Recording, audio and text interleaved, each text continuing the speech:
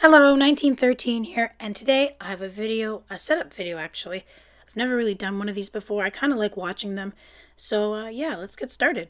So first up is my shelf. I've got two Walking Dead special editions. Definitely check out the new trailer. It's pretty crazy. I've got some memorabilia, VW stuff, Breaking Bad stuff, and a Crystal Head vodka little skull. Next up are my two typewriters that are on my dresser and my fan. Yeah, nothing really to say. Oliver typewriter on the left and Underwood on the right, and then just some Cameron books. So I have two spiders over my bed, and then just some pictures on the wall of Harry Potter and the Three Stooges and Titanic and The Simpsons. So I also have some records on my wall: Johnny Cash, Rolling Stones, Beatles, Sound of Music, and Blues Brothers. So here's my bookshelf that used to be an old radio with some memorabilia and books. Here are just where I store some of my cameras and records and my guitar.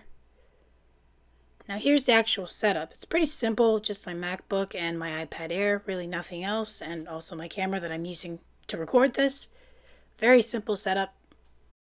So here's just a closer look. My MacBook's on the Rain Design M stand, and on the far right are just two baskets that carry various items like my microphone and cords and pencil case. So this is behind my MacBook, two cameras, a pencil sharpener, and just an owl. Now here's just what it looks like when I'm charging stuff. So as you can see, my MacBook's charging and my iPad, and that's where my camera battery would be charging if I was charging it.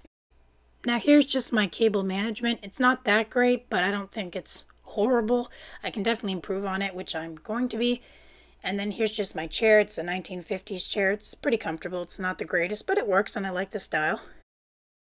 So this is under my desk. On the left is a 1940s, 50s cabinet, and on the right is a $20 ottoman thing from Walmart that just holds DVDs. So thank you so much for watching. If you have videos on your setups, definitely put them in the comments. I'd like to check them out. If you thought this video was nifty, please give it a thumbs up.